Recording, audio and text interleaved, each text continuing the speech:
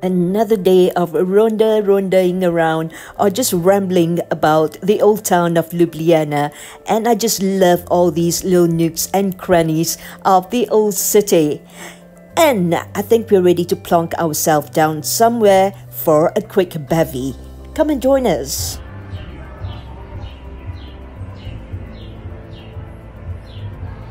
Hey you, and welcome back to our YouTube channel. And Junior here is very chuffed that he actually spotted a Malaysian flag in this place. This is just a random place that we came across, and well, it's a hot afternoon outside, so we decided that it looks like the kind of place that we wouldn't mind dropping in just for a quick thirst quencher. Right at the entrance, you'll notice that this place has a very nautical theme, and it's not surprising considering that this place is named the Captain's Cabin. Okay, let's have a little walkabout and have a little recce of this place before we plonk ourselves at the bar counter and put in our order for our drinks.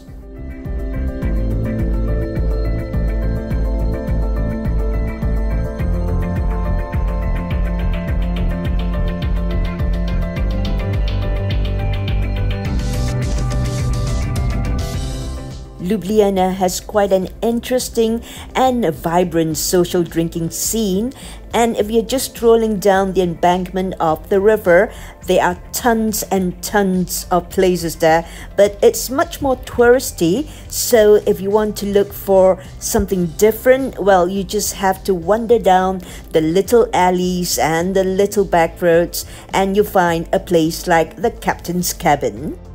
Okay, this is the cocktail shots, and this is what I've ordered. This is what they call the blue kamikaze. It's actually a very simple concoction. It's made up of vodka and also blue curacao and a dash of lime juice. And it's beer from the tap for Gobble Guzzle Junior. This one is a pale ale, and funnily enough, I thought that Junior would have gone for a Slovenian craft beer, but this one, it's called Ghost Ship and it's from the UK.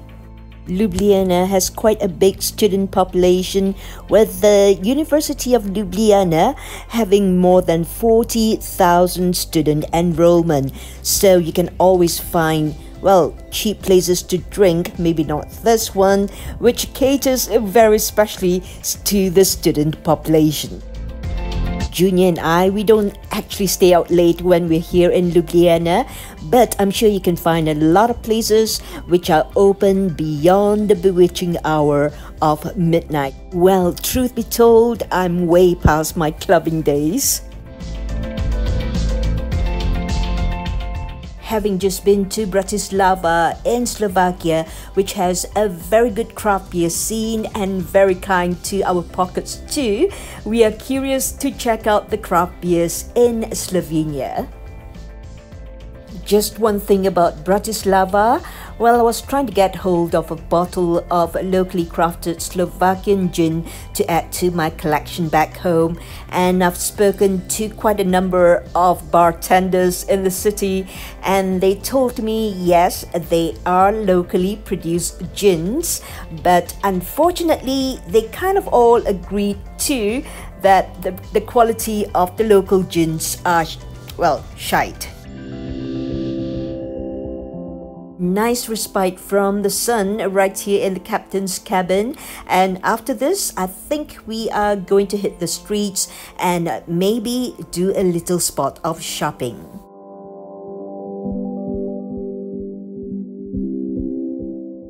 Oh look, a very handsome looking brindle greyhound. Haven't seen one of this color, very unique indeed. It's so heartwarming to see that Ljubljana is such a dog-friendly city, and not only that, it prides itself as being very, very eco-friendly.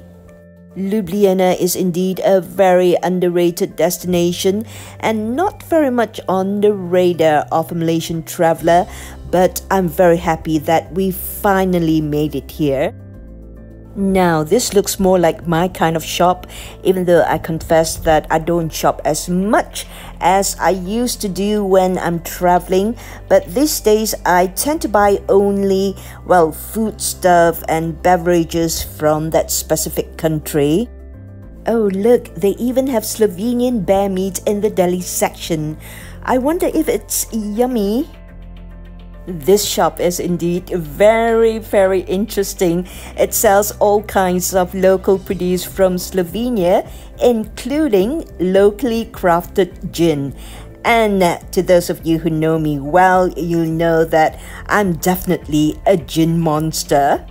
As a matter of fact, since arriving in Slovenia, I've been on a hunt for this particular Slovenian gin. It's called Broken Bones, and we've been to a few drinking places. I've asked around, and no, they didn't have it in their repertoire. I was pretty disappointed, and I'm still determined that I'm going to get a bottle of the Broken Bones. Broken Bones won the Gin Guide Award for 2022 for the Distillery of the Year, and also the winner of the Contemporary Gin, and it's made and crafted in Slovenia. Let's see if I can find a bottle of that in this shop. Nope.